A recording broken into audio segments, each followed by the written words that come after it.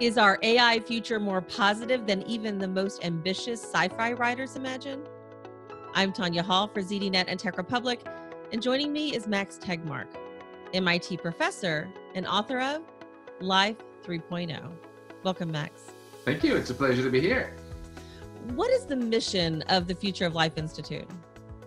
We simply want the future of life to exist and to be as inspiring as possible.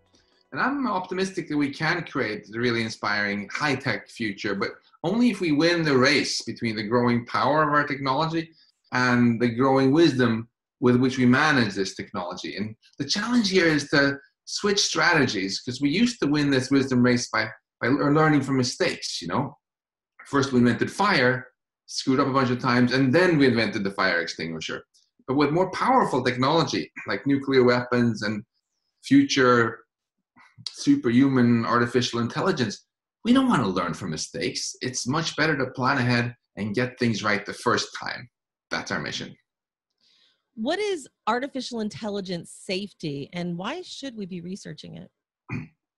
AI safety is simply that wisdom we need to make sure that our AI systems are not just powerful, but that they actually benefit us, do what we want them to do. We're putting AI in charge of ever more infrastructure and decisions that affect people's lives. So we have to transform today's buggy and hackable computers into robust AI systems that we can really trust, because otherwise all this shiny new technology we're making can malfunction and harm us or get hacked and be turned against us. When discussing how advanced AI can become dangerous, you say it isn't malice, but it's competence. Explain that. That's exactly right. Hollywood makes us worry about the wrong things, some AI sort of turning evil. But the reason that we have more power on this planet, we humans, than tigers do, isn't because we're stronger, but because we're smarter. So future super intelligent AI will give great power to whoever has it, a group of people, or maybe even itself. So the challenge is to make sure that that competence, that power, is aligned with what we want to happen. It was fine for you and me to be surrounded by more intelligent beings when we were little kids, because mommy and daddy had goals to be nice to us and help us flourish, right? And that means that as we make machines more powerful now, we have to not just focus on making them smart and capable, but also educate them like good parents and make sure that they can understand our goals, adopt our goals, and retain our goals. And those are three hard questions. If you take your future self-driving car to the airport and tell it to get there as fast as possible, and you arrive covered in vomit and chased by helicopters, and you're like, no, that's not what I asked for, and it says, that's exactly what you asked for, you've appreciated now how hard it is to get machines to understand what you really want, right? And also, anyone who has kids knows the difference between getting our children to understand what we want and for them to adopt these goals and actually do what we want. That's going to be at least as hard with machines. And finally, we want to make sure if machines get ever smarter that they don't just get bored with their goals of being nice to us, the way my kids have gotten bored with playing with Legos, but that they retain them so that we always end up knowing that that AI is working for us and not against us.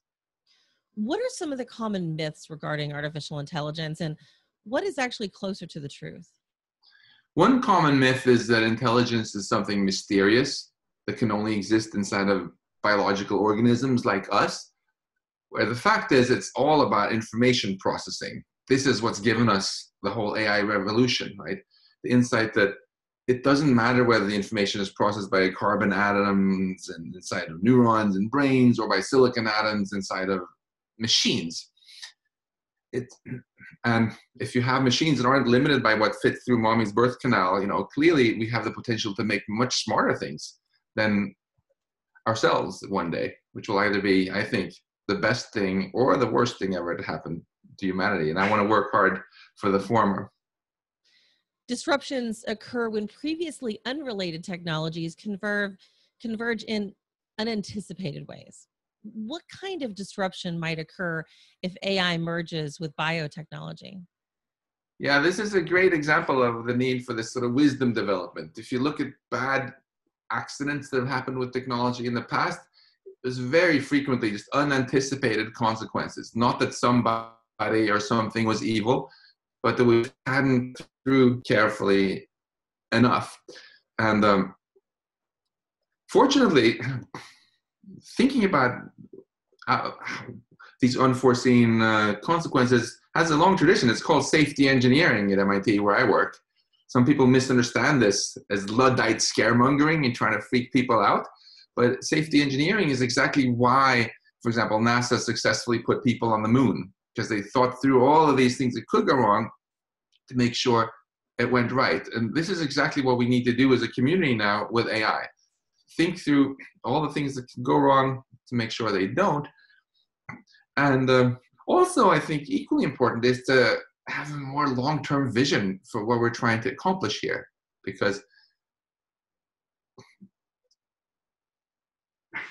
if we don't pay attention and ask these questions, we're just in the process of trying to make ourselves obsolete as fast as possible, right? First, we made our muscles kind of somewhat obsolete with the Industrial Revolution, which worked fine because we educated ourselves and started working more with our brains. And now with AI, we're trying to make our brains obsolete. But surely we humans can be more ambitious than that and envision truly inspiring society where we flourish and we create all this wealth of AI and we share it so everyone gets better off. And we feel, rather than redundant and unnecessary, we feel empowered by this and having this awesome future. But this is a challenge. Now, I often have students walking into my office asking for career advice. And I always ask them what vision they have for their future. And if all she can say is, oh, no, maybe I'll have cancer, maybe I'll get murdered, terrible strategy for career planning, right? But I feel we humans as a species are making exactly that mistake every time we go to the movies and watch something about the future. One dystopia after another, Terminator, Blade Runner. We need positive visions, because the more we can articulate a positive vision that we're all excited about, the more likely we are to get there. I've interviewed entrepreneurs and scientists who seek to impart emotional intelligence to AI to drive sales, products, and services. What are the ethical issues around using AI to influence human behavior through emotions? Well, there's obviously a lot of ways in which you can just manipulate people in doing things that aren't in their own interest, buying things they don't need, voting against their interests. We've already seen some stuff like this with Cambridge Analytica, for example. At the same time, there's also positive ways in which we can make technology manipulate us to sort of bring out the best in us. We do that every day when we have your alarm clock goes off. That's technology changing your behavior so you don't miss that important meeting and so on. And ideally, we can one day make AI that is specifically designed with us in control, to really help us be the person we want to be, rather than just manipulate it into something else. You break down AI, artificial intelligence, into 3 areas: power, steering, and destination. Explain those. Yeah, if you have any technology that you want to be really ambitious with, it's not enough to just focus on making it powerful, right? You would never go into a kindergarten and say, hey kids, here are these really powerful hand grenades. Why don't you play with them? What could possibly go wrong, right? You also have to think about how to steer the technology, control it, and where you want to go with it. That's what we do when we send rockets to the moon and beyond. And that's, I think, metaphorically what we need to do is we make AI more powerful. The steering of AI is all the AI safety stuff we discussed. How do you make it not buggy? How do you make it not hackable? And then the destination is the question of what kind of society we're hoping to create.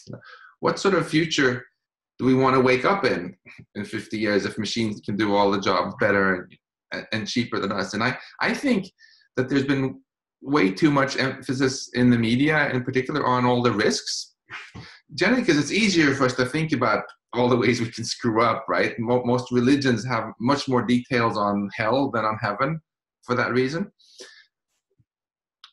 But it's incredibly important to just envision something positive. And there is a lot to be positive about. Everything I love about about society today is the product of intelligence, right? So if we can amplify our intelligence to cure all diseases, to figure out how to lift everybody out of poverty and make everybody free and have the opportunity to really live out their dreams on Earth, and if they want to, elsewhere in the cosmos, then life can really flourish, not just for the next election cycle, but for billions of years. And there's no technology with more power to make these things happen than AI, because ultimately, so far, all the technology that we've built, all the inventions we made have been done with our intelligence. If we can make AI as capable as us, right, it unlocks the potential to develop all this other technology too, dramatically faster than we ever dreamt of. And even the most ambitious sci-fi writers, I think, have been too pessimistic, actually, in terms of what's physically possible. Interesting take. Max Tegmark, MIT professor and author of Live 3.0. If somebody maybe wants a copy of your book, I certainly have one, or maybe they want to connect with you or take one of your classes, how can they do that? Well, if people want to have more insight into where this is all going and how they can make it work for them, I hope they'll find my book, Life 3.0, useful, because I wrote it exactly for intelligent people who are just interested in this without having a very nerdy background like myself. And if they have questions after reading the book, they can email me, tegmark@mit.edu. Perfect. Thanks again so much for joining me. And if you guys want to find more of my interviews, you can do that right here on ZDNet or Tech Republic, or go to my website, tonyahall.net. Thanks for watching.